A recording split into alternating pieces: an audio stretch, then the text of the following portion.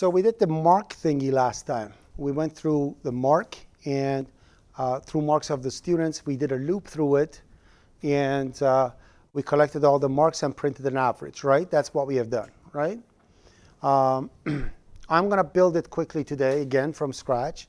So we'll go through it, and we're going to build the rest of the lecture on that one, okay? It becomes kind of a review on what we have done last time on loops, repetition, and then we're going to go after that. First of all, any questions on what we've talked about last time?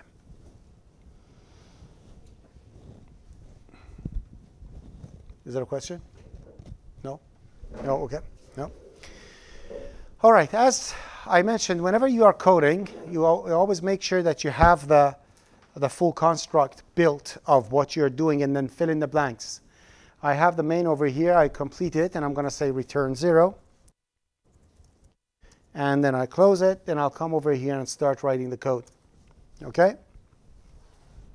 I'm going to start back there with the person who's busy with the computer. So return 0. Where does that 0 go to? Remember? You can say pass. It's because I'm not even sure that I actually mentioned it. So, do you know where it goes to? Do you know where it goes to? It goes to the operating system. Okay, so essentially every function when it's finished, it can, if it returns something, it throws back a value. So operating system is calling our main. Main gets called, whatever is supposed to happen. At the end, it returns a value back to the operating system. This value only for this function is defined to be the status that the program ended. Okay? And there is no standard thing for it. The value that it returns doesn't mean anything. It means like you can return 156. Doesn't make any difference. It doesn't do, operating system doesn't perform any tasks depending on what happens over there. The value that main returns essentially is depending on the manual that you write about your program and you give it to the client. You're going to say if it returned 32, that means the file was not opened successfully. If it returns 156, it means the database was not reached. If it returns, I don't know, 965, that means the WinSocket application for the soap thingy and whatever, okay? But because a good scenario with everything happens perfectly is a unique thing, the unique value 0 is selected for that. Usually it's an unspoken standard between programmers that when your program returns 0, it means nothing went wrong. Good, okay? That doesn't mean that 0 means true. It's only for main returning the value to operating system. Are we okay with that? Are we okay? Are we okay? Okay, all right.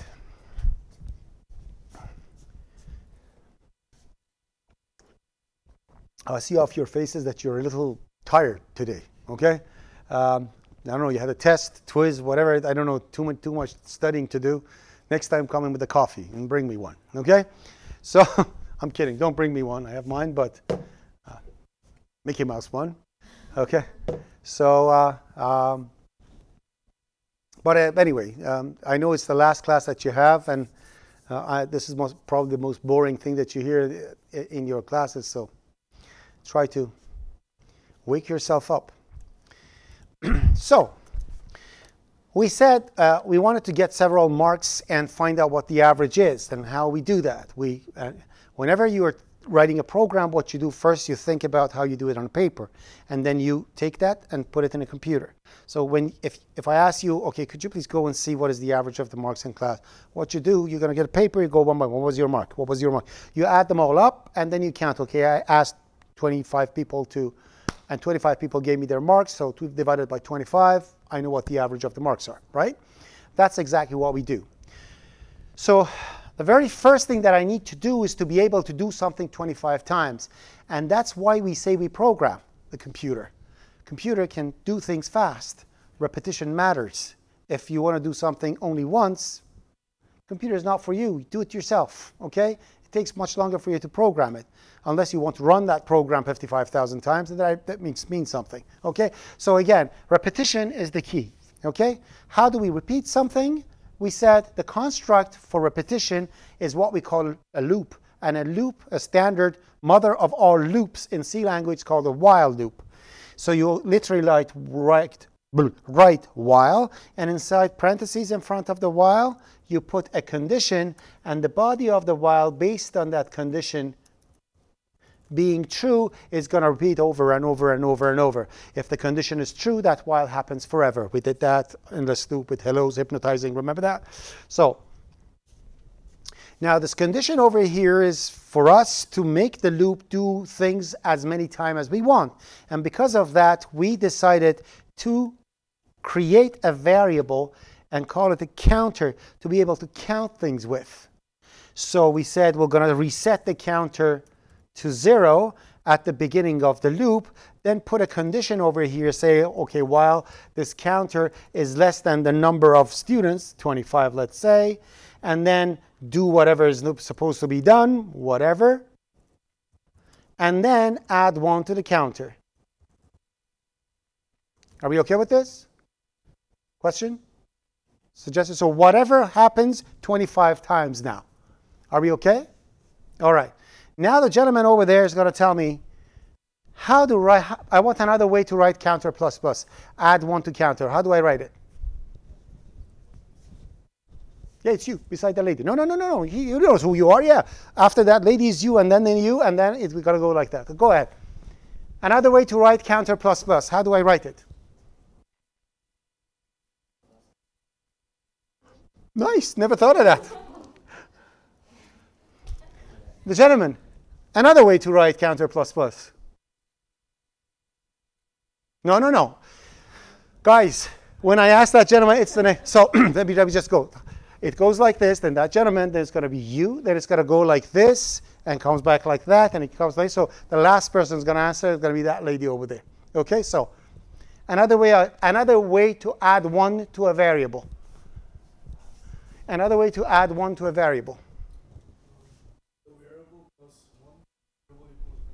Perfect. So say it. Say counter is equal to, counter is set to counter plus 1. Another way, please, to add 1 to the variable. How do I do that? How do I do that?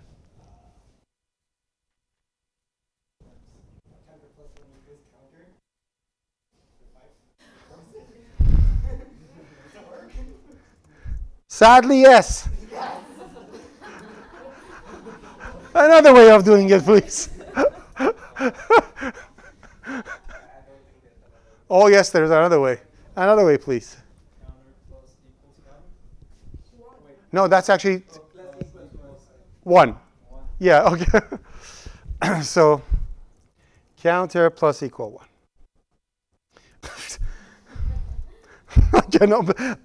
Usually I go by 3, like, okay, so these I didn't care about, that I don't care about, this is fine, okay? If it's on a statement by its own, it doesn't matter, you can do that. So we just wanted to remember how many different ways we can do a plus plus. Are we okay with this? So it means I have lots of smart students over here who know how to answer questions.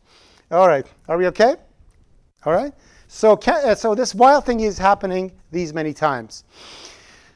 So this whatever is happening these many times. So now if I want to do it 25 times, the class is not always 25. The number of quizzes and assessment that's happened is not always 25. I don't know how many. So I need to ask the user to tell me how many things they have. Whenever you receive something from the input, you need to put it somewhere. Okay? That somewhere is called a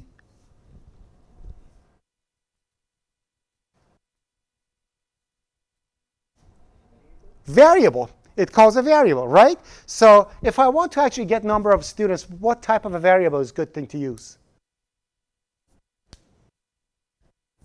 Double? Like I'd have 2.5 students? Really? An integer. Thank you very much. Out of all the things you can say, character, short, long, double. Yeah, 3.5 students did the. Okay, so I need to have something for number of students, or number of marks, let's say. Number of marks that I want to read, so that's number of marks, okay? So what I'm going to do, first thing I'm going to do, I want to introduce to the user what type of program they're dealing with. So I'm going to say, okay, this is a welcome to assessment and analyzer program. Okay, so it's going to analyze your assessment. Okay, so the next thing I'm going to do, I'm going to tell to the thing to tell to the user to enter the number of students, right? And how do I read that? We know that already. And get ready the next person who's supposed to answer.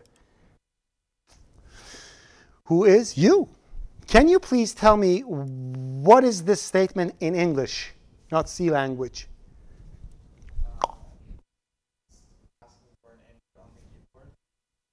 That's too much English. Instead of scanf percent the ampersand number of marks, what should I say? Enter placeholder of Okay. address of Number of marks. Thank you very much. Oh, you know, use English. Say read an integer and put it in address of number of marks. Okay. Okay. So perfect. Thank you. That's what I wanted to say. Remember that. So it's just we're just going to repeat that over and over. Okay. So now we have number of marks, and I can put this one over here. And I have number of marks. So essentially, this is going to happen number of marks times. Are we okay with this? Should I remove these 3 lines not to be distractive? No? Okay. I was a very firm no. No! Okay. It's not like no. It's like no! Okay. Okay. I'll leave it. My apologies.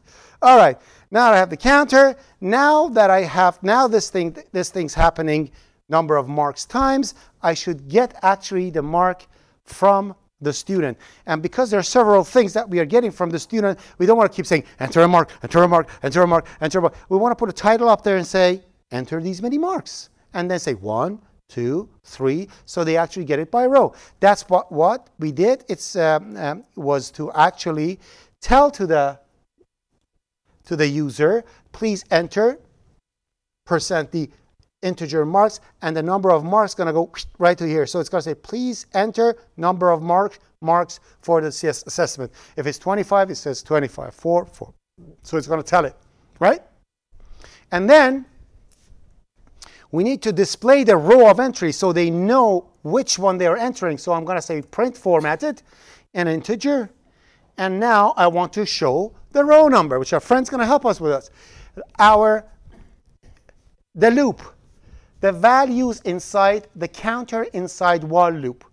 Tell me what is the minimum number that the counter can have inside the loop, and what is the maximum number? 0 to 2. If the user decides it's 25. 0 to number of marks minus 1. Correct. Now if I want to show the row number over here, what should I put over here? Because counter starts from 0, user doesn't understand it. I want the user to see 1 instead of 0. I want the user to see 3 instead of 2. So if it's 2, I want to show 3. What do I put over here? I want, if it's counter, I want it to be counter 1 more. How do I write it over here? Counter plus 1. If I can write it, of course. Counter plus 1. So now it actually shows, because everything in C language starts from 0. We know that, right? That's our standard. That's how everything works. Because it starts from 0, I'm going to show counter plus 1. So if it starts from 0, it's going to show 1 when the index is 0. It's going to show 10 when the index is what? 9. When the index is 9, it's going to show 10. It always shows 1 more than what the counter is, so the user can understand what's going on, right? So essentially, if I run this program now, because I'm not doing anything over there, all it's going to do is, actually a very bad thing to do. I need to put a column over here so the user sees a column. Now, if I run this program, and I say over here number of work analysis 3, it's going to show 1, 2, 3. You see that? 1, 2, 3. Just going to show that one, which is not good. I don't want that. After each entry over here, I want to actually get the number for the user. Okay? If I want to get the number for the user, I have to get the mark for the user. Where do I put it? I want to get a mark from the user. Where do I put it? In a variable. What is the name of the variable? It's a good thing. Thank you. Thank you. I wouldn't say marks because it's only 1 mark, right? I get 1 mark at a time. So mark it is. And what type of variable is good for a mark, my friend over there? That's you. It's you. Don't look at him. Yeah. Yeah. What type of a mark? And it's supposed to be a percentage. So I want to hold over there 94, 10, 64. From 1 to 100. What type of a variable is good for it? You know, it's a whole value. It doesn't have any partial marks. What is it going to be? The type. No. There's no point. So it's an integer. Yeah, it's an integer. We need an integer. Beautiful. Okay, integer is fine. Okay, if you want to play with me, you could have said character because that's enough. It goes from 0 to 127, right? Even character is enough for a mark because it goes up to, but integer is fine. So I'm going to have integer mark. So up here I'm going to have int mark. And I'm going to read the mark. So how do I read the mark from the keyboard? What is the command? It starts with S. Scanf, perfect. All right, what do I put over here to get an integer? Percent D, perfect. And the lady after that. The name of the variable is mark. What do I put over here to get to put the value in the address of mark? Perfect. But how do I write an address of mark? What type of a thing do I use? The thing that I said never to say? Never say what? I said never say ampersand. The address of mark. Perfectly correct. Oh, she follows the rules perfectly. Okay. All right. So I'm saying reading an integer and putting an address of mark. Thank you very much. Perfectly correct. So I'm getting the mark now. Okay. I'm getting the mark. Life is beautiful. 1 by 1 marks are being received. Now I need to sum them up. Add them all up in one variable. And in that one variable, when they're all summed up, I can actually divide it to the number of marks. What type of a variable is good for sum? Int. Int is very fine. I can use an int if I'm not that much picky about exactly what the percentage is. So if the first person get 100, if there are two students, one gets 100, the other one gets 49, then the average is 74.5, right? So if 74 is enough for me, not 74.5, integer is just fine. But if I want to be precise what type of a thing I use, double is fine. You could have said float, but nobody uses float anymore. It's too imprecise.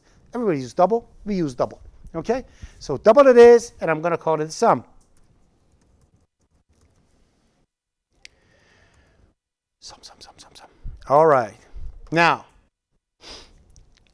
when I read the mark, I have to add the mark to sum. How do I do that? Sum plus equal mark. Sum plus equal mark. Perfect. Or I want kindergarten version of that. Okay, sum is equal to sum plus mark. Yeah, I'm not going to write it. Thank you. So sum is equal to sum plus mark. It was like something like that. Okay. So again, just remember. I just want you to remember what the abbreviations are. So now that I have this thing and I'll go through it one by one, it's going to find out what the average is. And let me actually collapse that. Okay. What the average is, and yes. But we need to initialize sum. Thank you very much. That was the next thing. I wanted to say it's wrong and tell me what it is, and you got it already. Kind of ruined my Okay, yes, we need to initialize sum. Anything that you collect values in, and anything, the rule of initialization, the rule of setting or initializing a value to an initial value is if the first thing you do to a variable is modification, you modify the value based on the value that is in it, you need to initialize it first.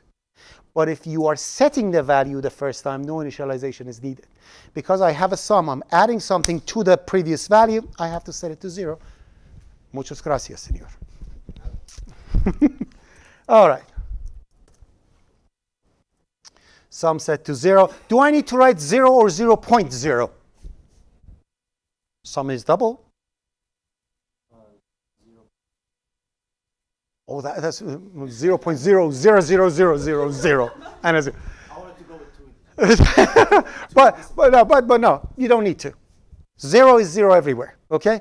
Because you are putting 0 over here, remember I told you whenever you have an operation happening between the two types, when you're doing a setting, it always casts that one to the other one.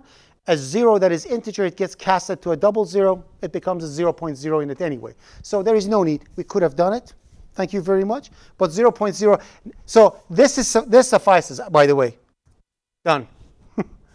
That means a floating point 0. Okay? You don't need to even put a 0 after that. But this will do too. All right? Are we okay? All right. So now we have all the stuff created. I can actually say what is the mark average. And what I'm going to do, I'm going to print the value and go to new line. And in here, I'm going to print the average, which is divided by counter. Is okay, I couldn't finish. Okay, the gentleman back there, is that correct or it needs to be changed? What is that thing over there? Am I missing something? No, I'm not. Okay. Counter or number of marks, which one is correct? Sum divided by counter or sum divided by number of marks, which one is correct?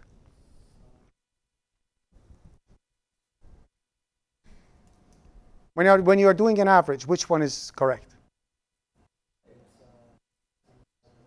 Number of marks. Why not counter? Okay, let's analyze this. Let's analyze this. Counter is 0, correct? It starts from the beginning, so it's 0. How does the while loop break? When counter becomes equal to number of marks, it breaks. So counter or number of marks, they are both correct. They are both correct. But which one is proper? Number of marks. Counter becomes meh. Somebody looks at it and says, what the heck? What is a counter? Let me look. Oh, it's number of marks. Okay? So it's better not to do that. Although, this is one of those but it works moments that students come to the office and say, but it works. I know it works. It's not proper. Okay? Thank you for correcting yourself over there. So it's got to be number of marks. Are we okay? This is the end of our last session. Remember that? All right. Should I save it? Let me just run it and see what happens first. So enter a number of yada, yada, yada. I'm going to put over here 3. So we're going to go 30, 60, 70. Ta-da, it works. Perfect. So save it. Over here, I'm going to say 01 loop review.c. Okay, so that's the one that we had from last time. And let me bring the Solution Explorer over here. I like it at right-hand side. If I can do it, it would be nice. Seriously? Okay, it doesn't want to go there. Thank you. All right. Okay, so now, new query. I have written, and this happens to you every single time that you are programming. Okay? Very important thing. It happens to you every single time. You sit with the client. They ask you exactly what they want. You do it perfectly. And then you go to a client and say, can you add this too? It happens all the time. Remember, you write like an iron-proof, tight contract. Because this, can you add this? That means 3 more months of work, okay? Careful, okay? But let's say you didn't write the contract, and I'm going to ask you, is it possible to find out how many people passed? I need to know that. I want to know how many people in this class passed, okay? How do I do that? First of all, as soon as somebody say, can I know something? I have to calculate something. What do you want? Number of people who passed. Immediately, you need a place to hold this thing. That is a? Yeah, it's a variable and an integer, correct? Because it's number of people. I don't have 2.5 people, right? Okay, so So that's what I want. So the very first thing that I need to do over here to see how many people passed. So I'm going to say int, and I'm going to call it passed. Okay? And because it's something that I have to keep counting, I have to make sure that pass thingy is 0. We know that for a fact, right? We are counting something. Now, in here, in this while loop, every single time that I'm getting the mark, I have to look at the mark. Did this guy pass? Does this lady pass? Yes. If it's yes, I have to add 1 to pass. If not, I shouldn't pass anything. I don't add. This is where we use an if statement. If statement is a while statement that happens only once. Identical. No difference. A while statement's condition true. Keep going over and over and over. An if statement's condition true only happens once. If it's not true, it never happens. Okay? So I'll do the exact same thing. I need to check for it. I'll check for it. So I'm going to come in here and say, okay, you gave me the mark. Thank you very much. I'm going to add it to sum. Then I'm going to check if mark. What is the condition of a mark being passed? What do you get to pass in Seneca College? 50%. So what is the condition for it? Greater than 50. Okay.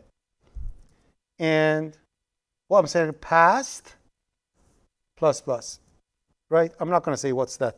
Say that. Do it in another way. We did that enough. But that's not right. Debug it, please. If you get 50, did you pass? Yes. Does it add to the value of pass? Thank you. Greater than or equal. I want it to be 50 plus. It means 50 plus, which means 50 equal to 50, greater than or equal to 50.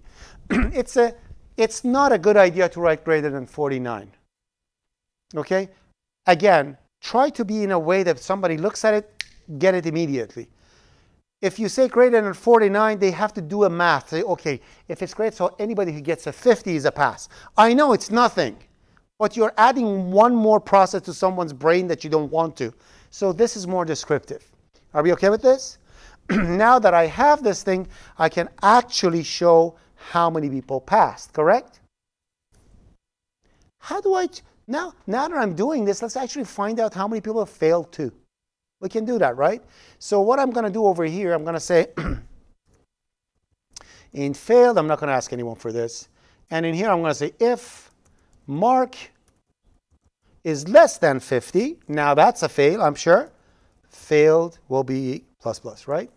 Correct? And now I can actually go and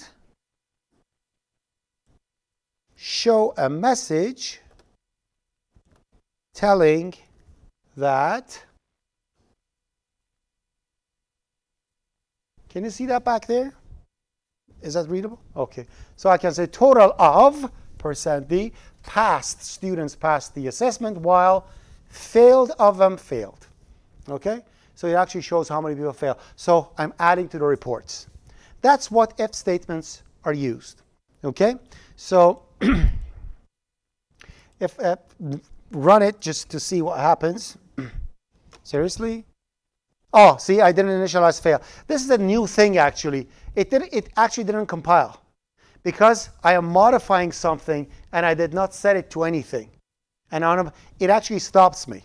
Compilers don't do that, okay? Compilers run and you're going to get garbage all over the place. This is one of the things that is, when I say new, it means last 15 years, okay? So failed, set to 0, run it one more time. Number of marks, I'm going to put 3 over here. I'm going to put 10, 60, and 50. 2 students passed, 1 failed. The average is 40.0. Are you okay with this? Perfect. So this is actually 0.2 loop and if.c. Now, whenever you have a condition where 2 ifs back to back complete a full spectrum of possibilities, wow, That was philosophical. Okay. Whenever one is the exact opposite of the other one, you don't need to put the second one.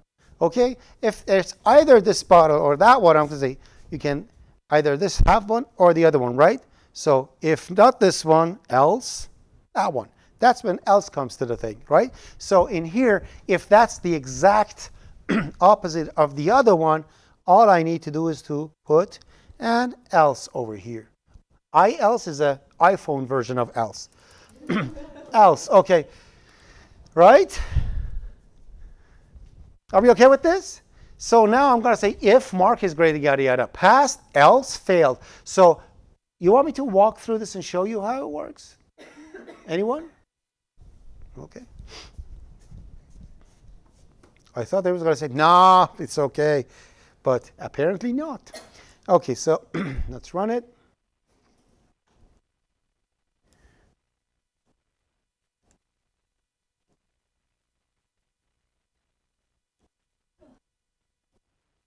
Coffee. Okay, let's do it like this.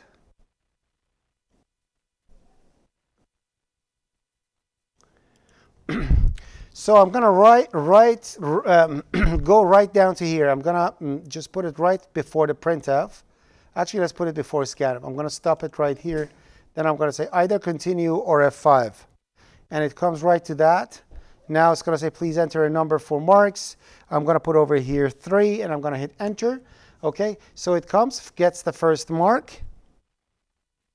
Battery is running low. Hurry up.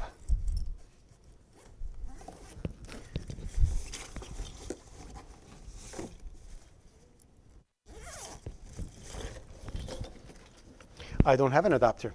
I have to go downstairs, but it's okay. Well, that's got to be your break. How much do I have?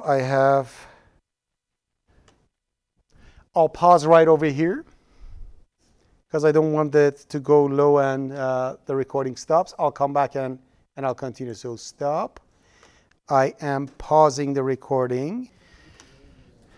So I'm getting the mark. I'm at the stage that I'm getting the mark. Getting the mark. He doesn't want it. Getting the mark. And then what we do over here, I'm going to go one step. So it's going to actually get the mark. So I'll put over here 55, hit enter. As you see, 55 is here, adds it to sum. Now the condition is mark 55 greater than 50. The result is true. Because it's true, past that is 0 will be added by 1, becomes 1, else is skipped. Okay? The next one goes up, counter is 1, number of marks 3, comes down, shows 2, gets the next mark. This one is 45. I hit enter, comes over here, adds that one to the sum. Is this one true? No, it's not. It's false. Because it's false, it goes, skips the first part and executes the second one that is failed plus plus, and so on. So that's how all if statements work. And it goes to the end. It has everything accumulated and done and done. Are we okay with this? All right? Yes, sir.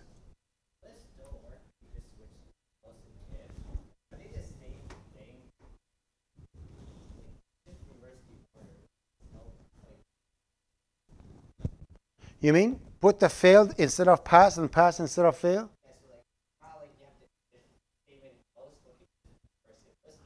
Write else and an F afterwards. Wow. I don't know how to respond to that. No, it doesn't work. It's if else. You never say, I can't even say it. All right. It's one of those questions like, would it work if I poke myself in the eye? Anyways, all right. So we're okay with this. So let's continue with that. This is the if else part. So that's 0, 3. Loop. And if else. Now I'm going to go to else if, especially for you. Okay? Now, And I'm gonna delete these things because we have it in 55 different things. So now that we have this, what if you, after you do this, and you again take it to the client says, it's very important for me to know how many barely passed. Just passed with mark 50. I want to know that too. You're going to say, okay. Then you come back, charge them $5,000 more. You come back, and you say, okay, now I have to check to see if the mark, what's going on? If the mark is equal to 50. If it's equal to 50, barely passed. Barely passed. How do I do barely passed? Because I'm calculating something new, I need a new variable to store it in. So I'm going to come over here, and I'm going to add just passed. Okay? And I'm going to make, of course, I'm going to set just passed to 02. So I'm going to say just passed to 02. And then I'm going to say over here, just passed plus plus. Oh, and I'm editing the wrong file. Control A, C, new.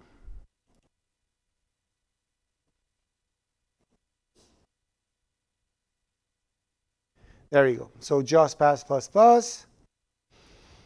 And now I have this one, and then this one, and then if this happens, I don't want any of these to happen, right? This is a radio button situation. Okay? When you want to select a station on radio, whichever you select, the other ones get popped out. When you select another station, the other one gets unchecked. One out of many. It is impossible for this scenario. So if I write it like this, what's going to happen? Again, it works.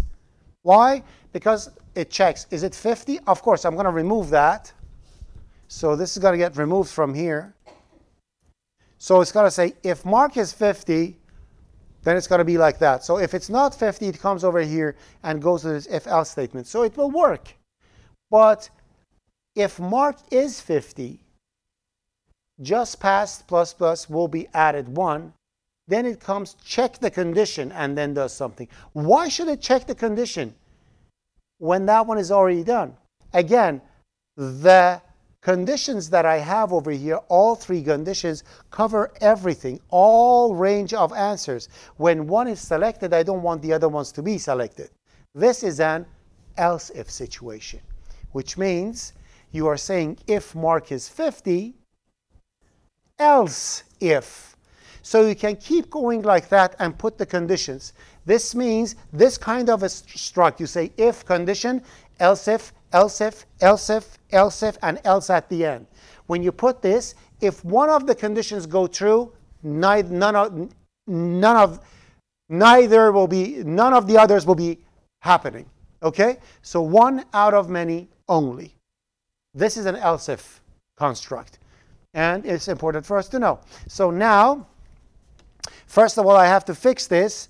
It's passed plus. So the number of people who passed are passed plus just passed, right? It's not just the past ones. These two together has to be added. And then after that, I have to add a comment to accommodate the new thing that they wanted to see. And that's when I'm going to say, these many students were borderline passes. Borderline is one word. And I want to mention borderline passes. Okay? When I want to say borderline, I want to put double quotes around it to kind of put emphasis around it. So to put double quote, I put backslash double quote and backslash double quote. And that's going to accomplish that one. So now I can actually run it. And you'll see that with an if and else if, I can have many conditions checked. So I'm going to put over here 4. I'm going to have 2, 50, 60, and 80. So 3 students passed. 1 of them failed. 1 students were borderline passes, okay? So you could fix that at home, all right? It's a good practice, seriously. You could fix all those things. It makes it much more complicated, but you'll see. Remember I told you the business logic is very simple. Writing a user interface is very difficult. That's like 70%. That's what I'm saying, okay? So essentially, you have to write 2 print statement. Check just pass. If it's 1, you don't put the S. If it's not, you put it, and so on and so forth. Any questions down to here? Suggestions? Objections? No? Lazy ones do like this.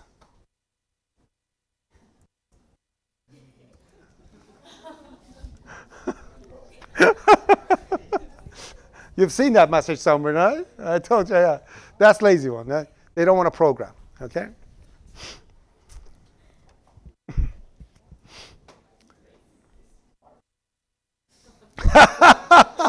That's lazy ones, trust me.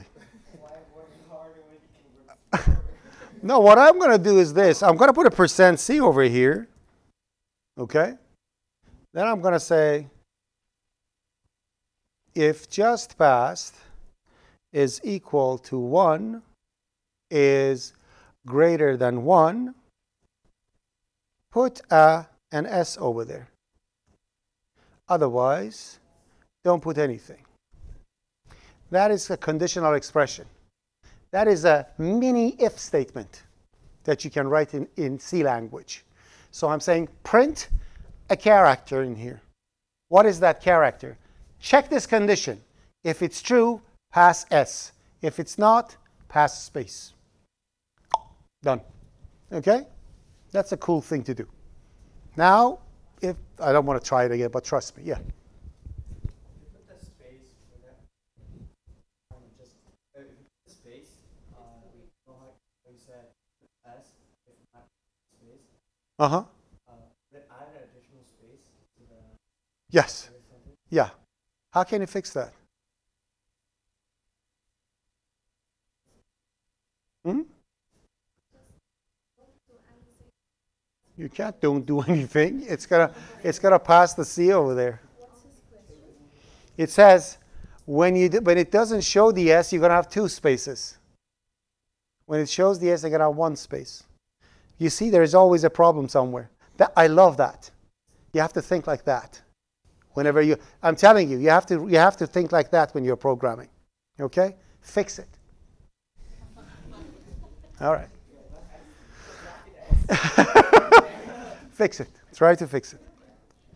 All right. So, okay, what do I want to say? Completely forgot. Just if. There is no. This doesn't have this. With conditional expression, you don't have an option. You have to have an else. Okay? Oh gosh. Without this, then you have to have 2 things. So you can actually put this one over here, or you can. Anyways, forget it. Find out how it's done. Fix it. I'm not going to fix this. I'm going to go Control Z, put it over here, fix it. It's actually a very simple way to do it. But you have to learn a little more. Not now you don't have enough knowledge, but it's easily fixed. All right? And you have to fix it for this one too, by the way. There's the other one over there. I'm not touching it. Remove the space between %C and where. And Then when you have an space after S. you can't. It's 1 character. There are no 2 characters here. It's 1 character. You don't have a character like this. Nice try. You're getting close. But it's a character. A character is a single character. You can have 2 characters over there. All right. That's not what I want to teach, for heaven's sake. So it was good, but enough. Okay, let's continue. Okay, so we're okay with this, right? We know if else stuff. Are we okay with this? Are we okay? Are we okay? 1? No, you're not okay. Could you please hit him in the back? Okay, are we okay? All right. So, I always say this, that so this is, I'm going to put over here 04 loop and else if.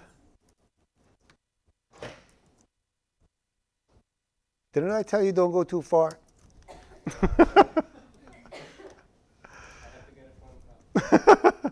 All right, are we okay with this? All right. Now the next thing is about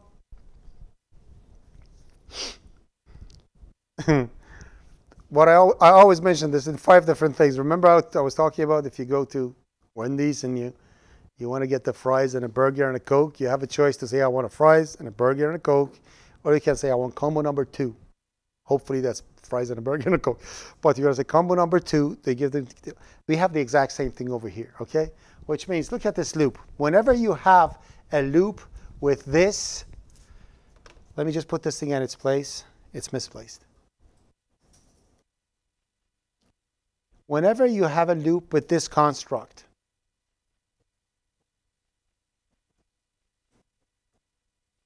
essentially, whenever you have a loop that you do an initialization, a setting before the loop. Then you have a condition, and then you have an addition at the end. Whenever you have this scenario, okay, you can replace this with a for. You can get this thing and put it right over here. And you can get this thing and put it right over here, separating it with a semicolon.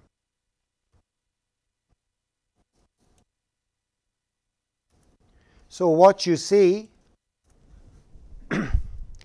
I'm not saying that this looks like the other one. These two loops are identical. Really, potatoes, potatoes. Exactly the same. Absolutely no difference. Okay?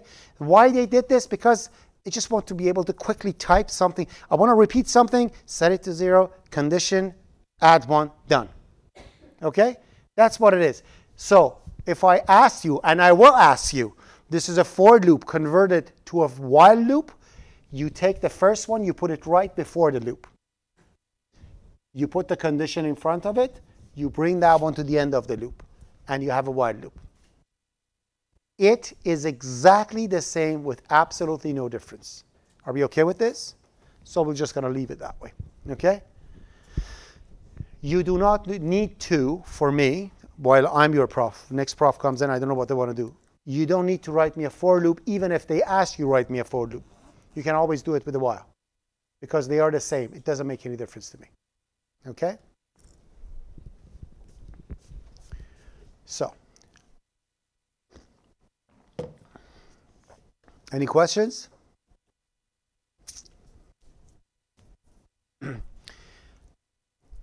So you finish this and you're very proud. You run it, and even S is printed over there properly.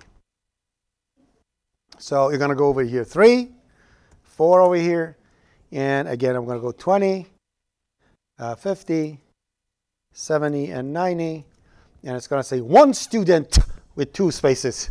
Okay? Okay? Look at this. Where? 1 student where? Okay, I better put that S over there, but so this has to get fixed too, by the way. So you see, that's a perfect example of how you write an application. You think you fixed it, and then you screw it up. You have to fix it again. But again, fix it. Make it work. Okay? I'm not going to fix that. But let's say you did this, and assuming that this is good and perfect and everything's nice, the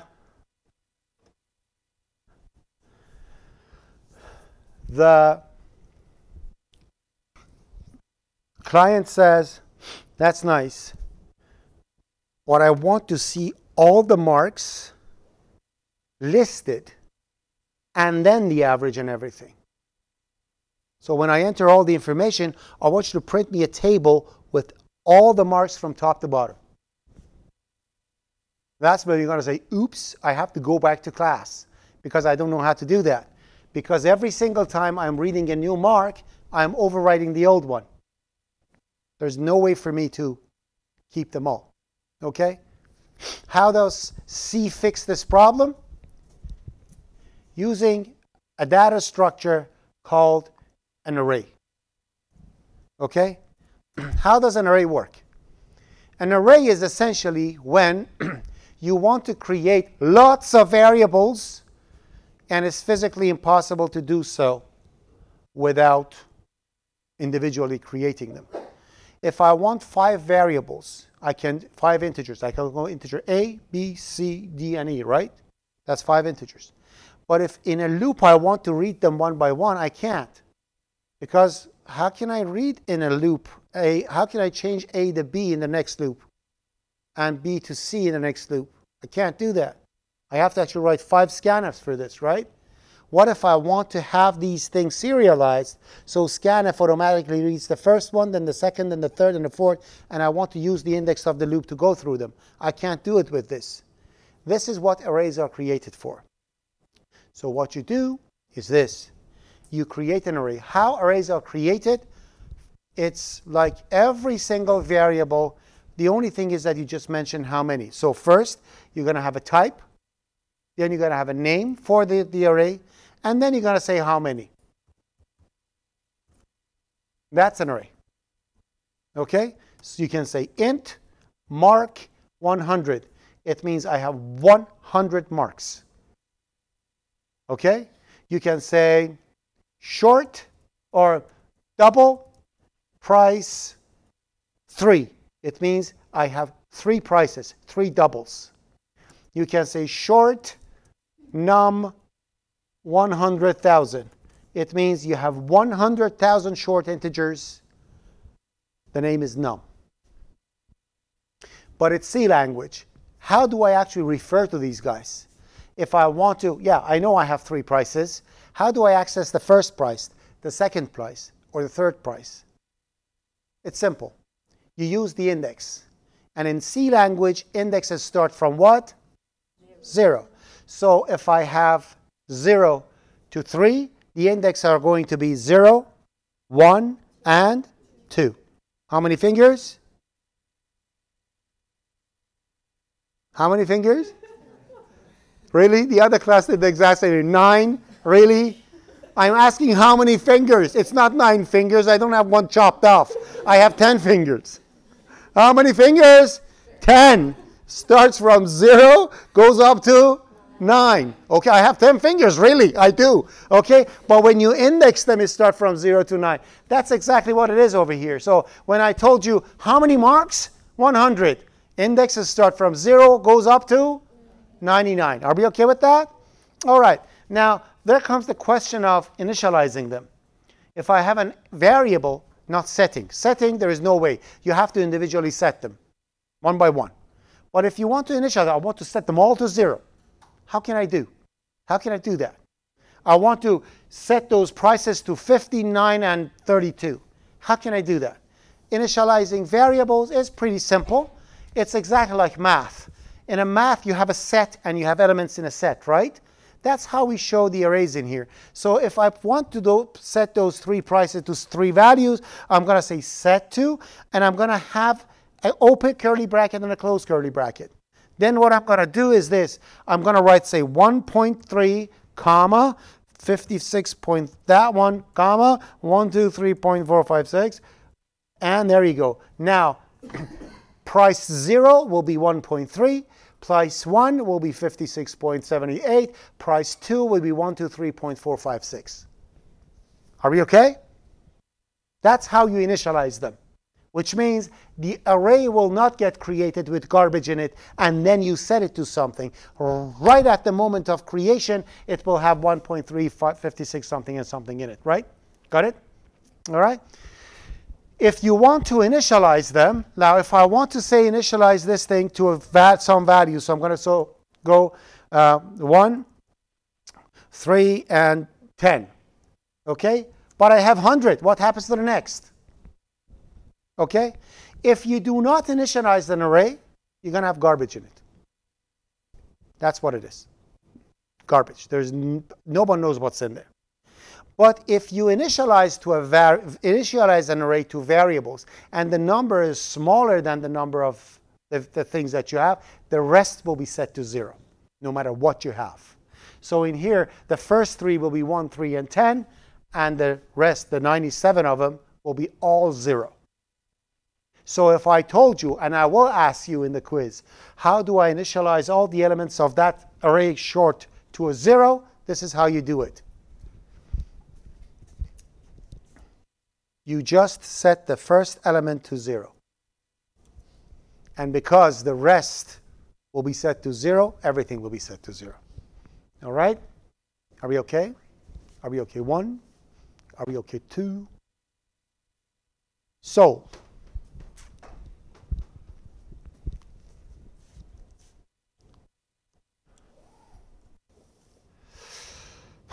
so 0, 5, array syntax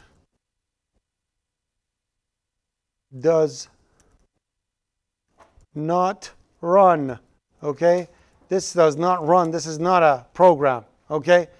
I know people are going to tomorrow run. I compiled that thing and nothing happened. Okay? It's just, I would just, okay. Are we okay with this? All right. Next thing. Now we want to accommodate what the user said. User said, I want to have students too. Okay? I want to get all the information about the students all printed and so on and so forth. So what do? First thing I can do over here is say, okay, because I want lots of marks, what I can do is this. I'm going to say, I'm going to make that an array. How many students I can have in a class in Seneca? 35. Okay? Whenever somebody says 35, you put 100. Okay? When I was programming a long time ago in a galaxy far, far away, it was like this was the amount of little bitty RAM that we had in our computers. So we actually have to sit, 35 or 36. Do I have 4 bytes? You had to actually do that. Okay?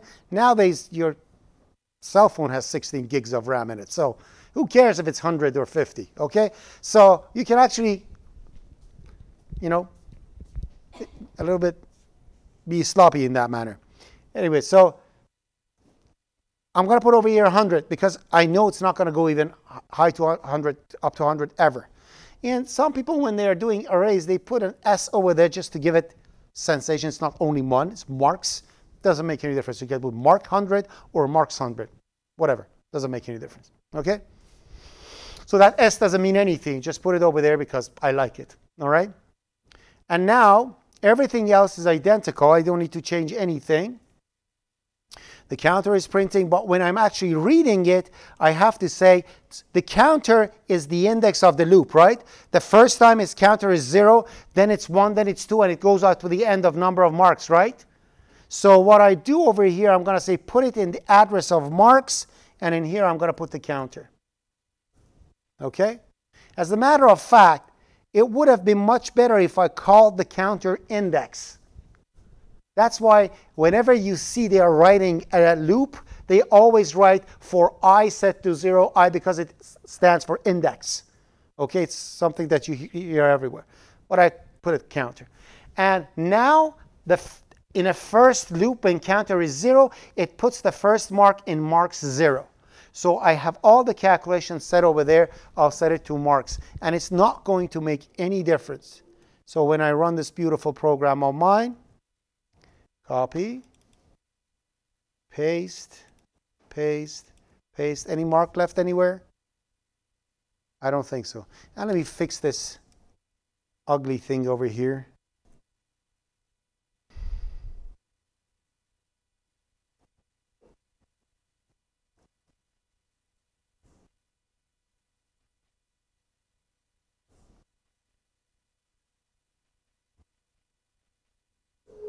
Okay, so students, printf. I'm doing it kindergarten version. You can do it easier than that. If just passed is greater than 1, and then you write over here, printf is, and then over here you say else printf. I don't want it to be ugly and later on somebody, okay, s where,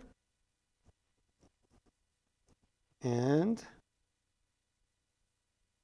I'm going to go to next line, and now I'm going to say printf.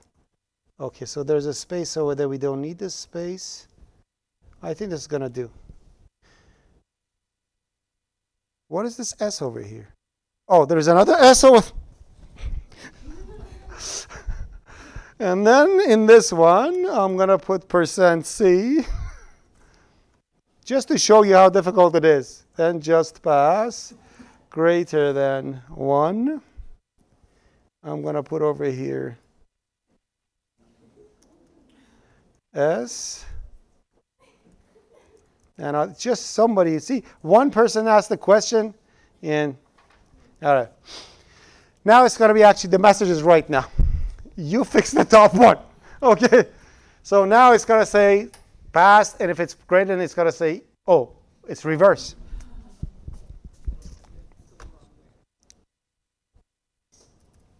If it's 1, it's going to say is, otherwise it's going to say s, where, and then goes there. So that's for that one. All right. So now the array is, it works exactly the same way. There's absolutely nothing different in here. If I run it, you'll see that it is the same. So I'm going to say over here 4, and I'm going to put over here again 20, 50, 70, and 90. And now it's going to say one student is borderline pass. That's an interesting thing. I put a space. Why is it doing that?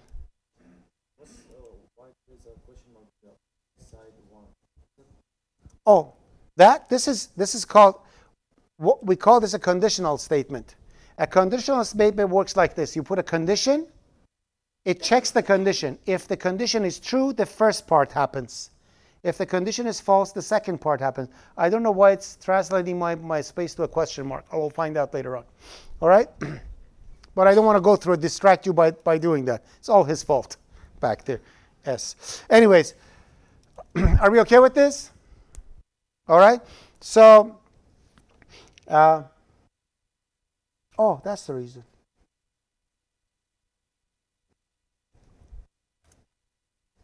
I have only one thing printed. I had one extra thing over there. So it was printing the, yeah, anyways. So it works the exact same way.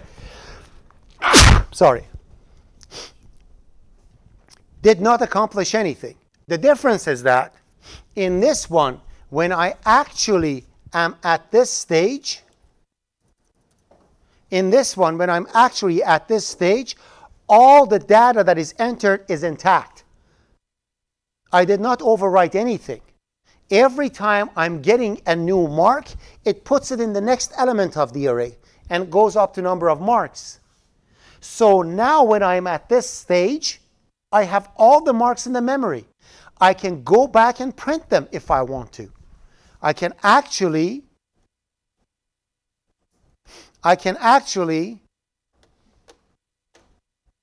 first print the title, because I want to show print a table. And then after that, I can write the exact same for loop that goes through the elements one by one. I say counter 0, counter less than number of 1, counter plus plus. Then I start printing. Print -3. It means print in 3 spaces. Left justified. Let's take that one out, not to confuse you. So because I'm printing a table, right? I'm printing a table. I want everything to be under the row, everything to be under the mark, under this one, right? I want to do that. If I just print 1 over here, then it's going to be 1. When it becomes 2 digits, it's going to shift to right. It's not going to be aligned properly. So I'm going to say print the integer in 3 spaces. I know it's not going to be more than 100. Okay? And the mark, I know the mark's not going to be more than 100, so 3 spaces is enough. I'm going to say print the integer 3 spaces. 2 spaces before, 1 space after. That's exactly the width of this mark. and print the bar space. Then if the marks is equal to 50, print barely. If the marks is greater than 50, print yes, otherwise print no. So that's going to be under the pass. And then right underneath, I can print a closing statement saying printf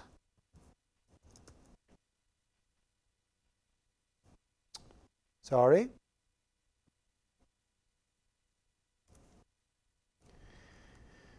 Actually, let's put two new lines to give it some space.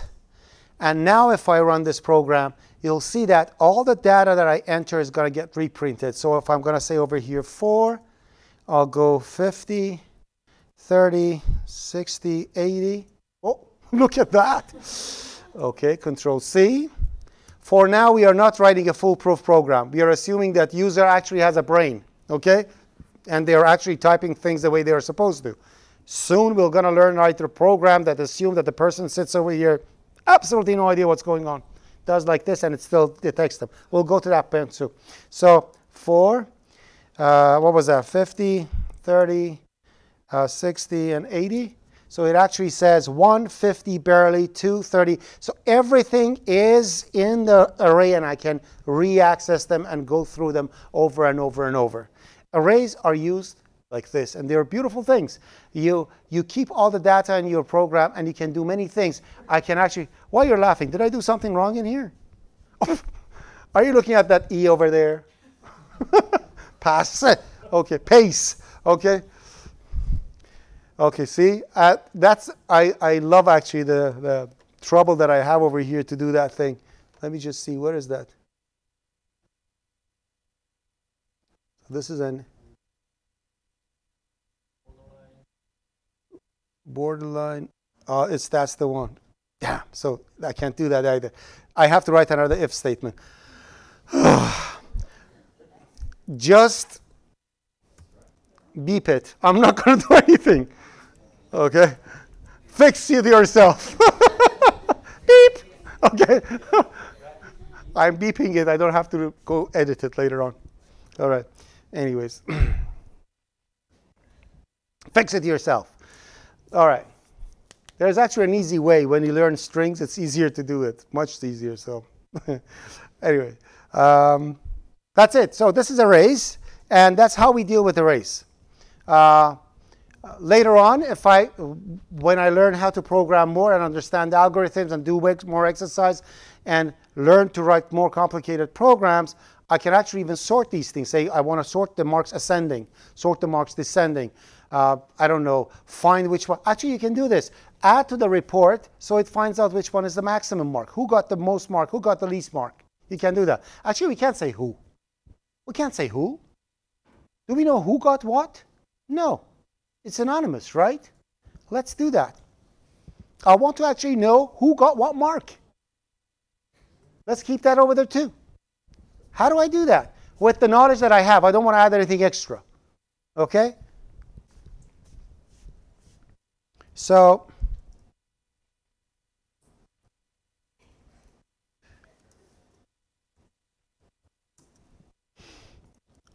with this knowledge, I want to see how can I actually keep track of who got what number.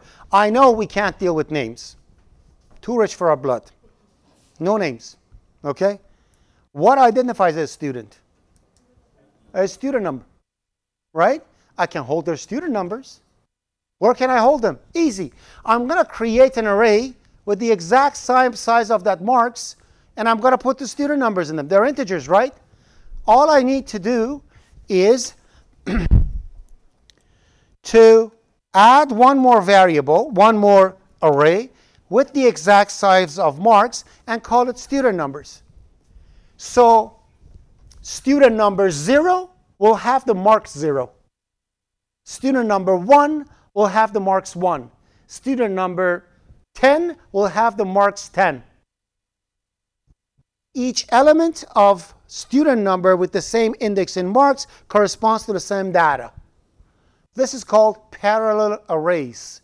When you have several information about the same thing, you create several arrays with the exact same size, and you make the corresponding indexes to to identify the same record. Okay? Yes? Why can't we have names? Because it's too rich for our blood. We don't have enough knowledge yet. I'll tell you why we can't have names. What's your name? No. Nova. N-O-V-A. How many characters? There is no variable that can hold 4 things in it. You just learned arrays. So to be able to hold a name, you have to create an array of characters. Read the characters one by one. Put N in name 0, O in name 1, V in name 2, A in name 4. Put a stop sign at the end. Then they call that a string. There is no, C has no capabilities, has no way to hold a name, a statement. C does not have that feature. The feature is simulated and by programmers. So they kind of faked it, and we'll learn how to fake it soon. But not now. It's too rich for our blood at this moment. Okay? So we cannot hold names, so we're going to hold student numbers. Actually, it's so bad that you have to actually do it at the end of the semester. Not with me, with whoever comes after me. Yes?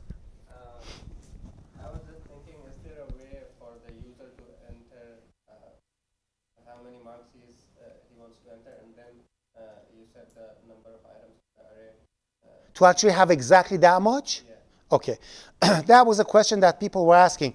Can I, instead of marks 100, say marks n? Okay. And then, so create the array after I get it with an n, so it's going to be exactly the same amount. That's what you're saying, right? Okay. The thing is that the answer is yes. But that's the new C. 99% of all the compilers in the world right now, they can't do that. You have to overestimate the amount of things that you have and keep it at the beginning. And the rest of them will be wasted. There are 2 ways of doing it. The one that you're saying is new. I don't want to even go through it, why you can do it. Okay? They changed many things in C language that you can do it now. So by default, I'll tell you, no, you can't. Okay? But of course, there is another thing called dynamic memory allocation that you're going to learn in OP244. When you learn dynamic memory allocation, you can actually, on the fly, when your program runs, you can actually ask operating system to give you memory. And you use that memory so that you can measure. So you essentially ask the user how many things you want. You say that much. Then you multiply to the size of the user thingy and say, hey, operating system, I want this much memory. And operating system says, here you are. So it's not going to be in your program. Your program runs, and halfway through it, it keeps using memory, releases memory, use memory, release memory. Okay?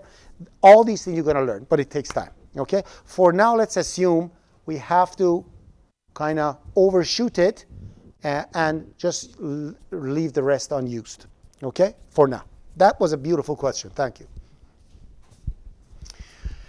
So now that I have done that, instead of getting the instead of getting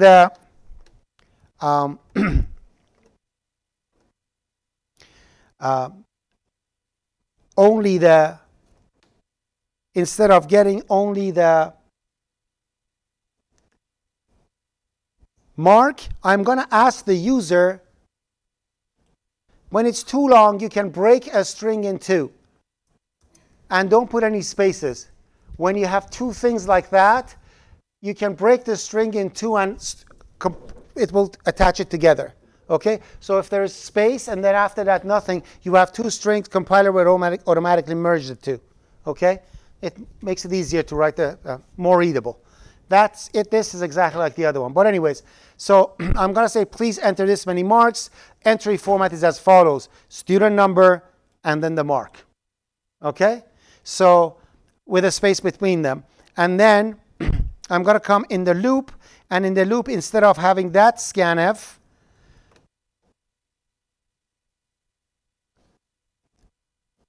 I'm going to show a prompt like this. I'm going to say D, student number space mark, go to new line, then %D space %D. So I'm going to say read two integers and put them in address of student number counter, marks counter.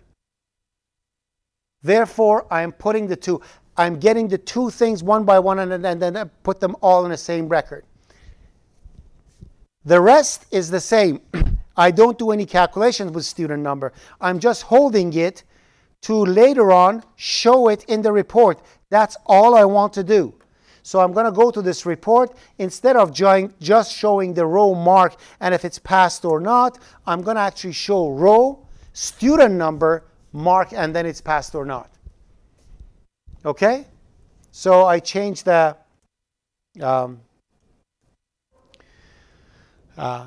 title of the report that I'm printing.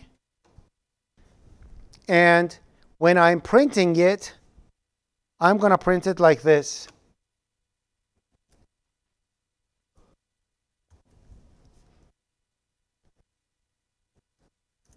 I'm going to say print the row number in 3 digits. Print the student number in 9 digits. Some of the student number starts with 0, right? When you enter it for scanf, you say 012567932. That, when the scanf is reading it, it ignores the 0, right? 01 is 1. It's not 01, right? When you are printing it, you say print the student number in 9 spaces. But if it's shorter than 9, add the left with 0. So if it's 8, it shows 8, and then fills the left one with 0 just to display it properly. And then you have 3 spaces for D. You show the counter, the student number, the marks, and then the rest is the same, no difference. Okay? So now all I did over here, just making my my presentation a little more.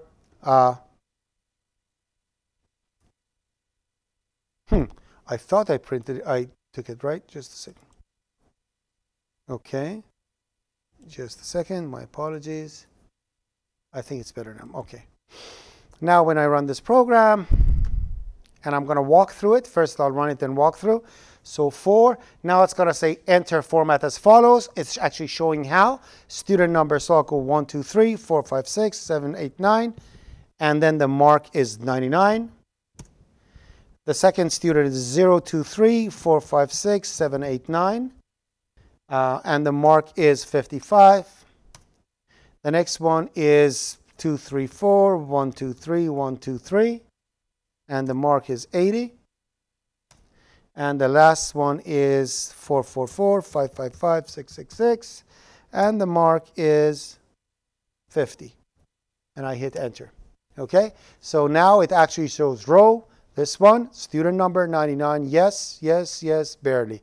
And I'll see that I have 4 students, 0 of them failed, 1 student is borderline passes. Okay? Are we okay with this?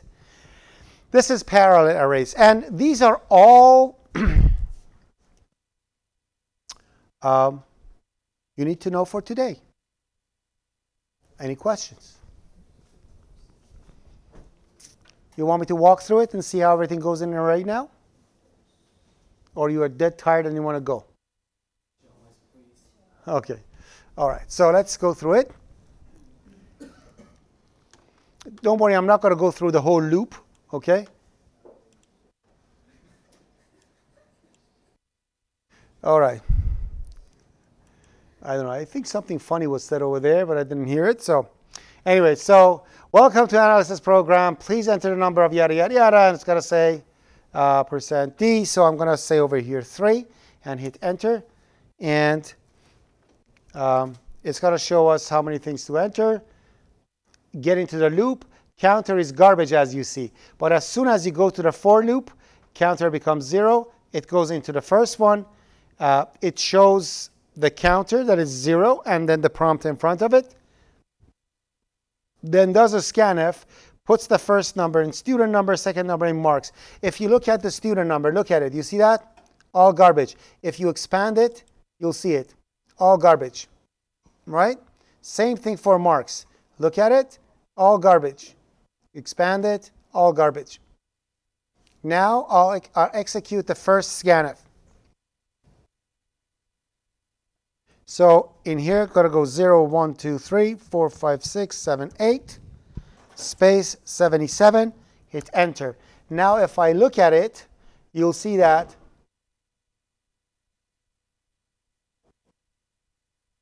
the first student number is 1, 2, 3. You see the 0 is not there, right? And the mark over here, the first one is 77. All right? It does the rest of the stuff that it's supposed to do. It comes and gets the second one. 2, 3, 4, 5, 6, 7, 8, 9, 1, and 50. Same thing. If you look at it, you'll see the first two are now set, and the rest are garbage. For marks the same, 77 and 50. I'm just going to come right down to here. Run it right down to there.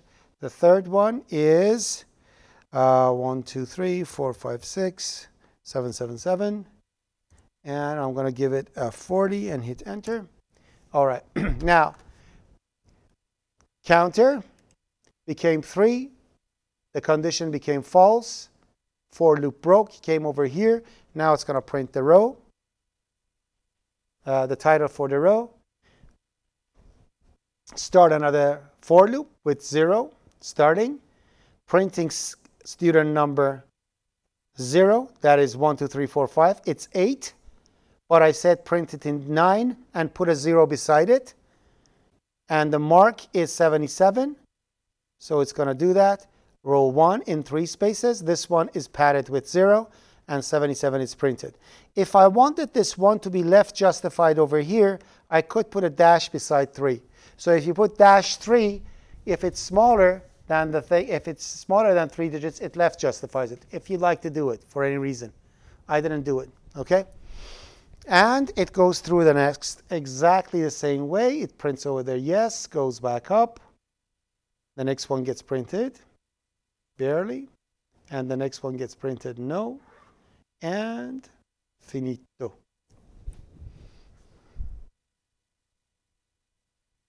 And one student is borderline passes. Are we okay? Are we okay? And these are parallel arrays. We are done, I think. Any questions? What are the topics for quiz? Right down to parallel arrays. Okay? Right down to parallel arrays. Any other questions? No questions? Sorry, today was a brain frying day. My apologies. Have yourself a beautiful day.